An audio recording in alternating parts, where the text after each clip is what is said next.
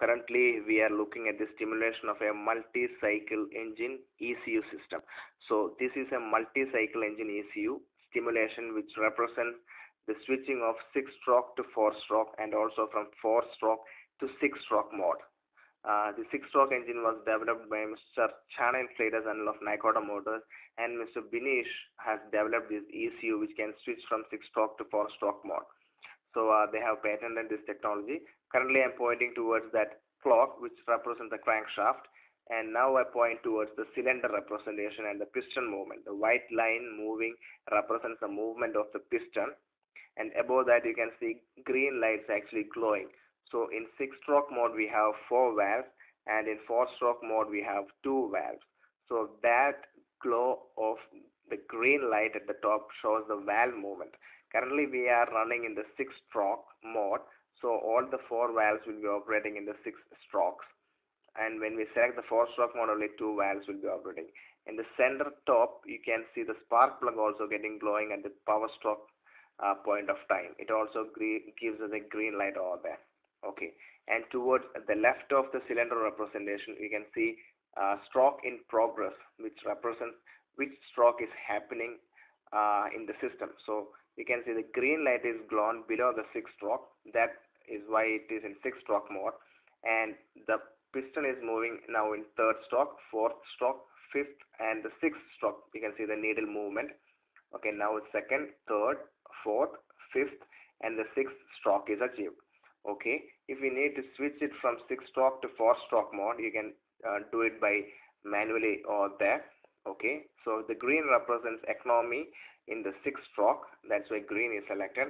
And when we select the 4-stroke mode, the red light glows which shows the power mode. When the power mode is selected, you can see the stroke in progress. The stroke will only reach 4th stroke and then goes back 1, 2, 3, 4 and goes back 1, 2, 3, 4. When 6-stroke is selected, 2, 3, 4, then 5, and then 6 again goes back 0, 1, 2, 3, 4, 5, 6, etc.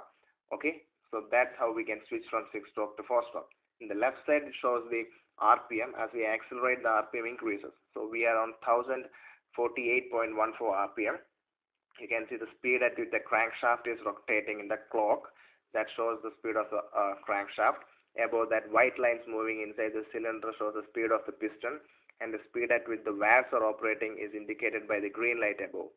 And also strokes in progress, you can see how fast it is moving. It is electronic system, so we don't have any limitation in increasing the RPM, but in practically we have limitations. So now it is almost working near 12,000 RPM. See the speed of the crankshaft, speed at which the strokes happening, the speed of the piston movement, and the valve operations. It is shown by the stimulation of the ECU. So this ECU can stimulate at any cost at an electronic system, but practically this is not achievable. Okay, now we have reduced the engine RPMs to 60 so that we can show you how each movements are happening. So 6-stroke is selected because the green light is blown over there below the 6-stroke, and see it is rotating very slowly, the crank rotation, the piston movement, and the stroke selections, and the valve closing and opening, which is represented by the green light, and also the spark plug is also getting blown over there.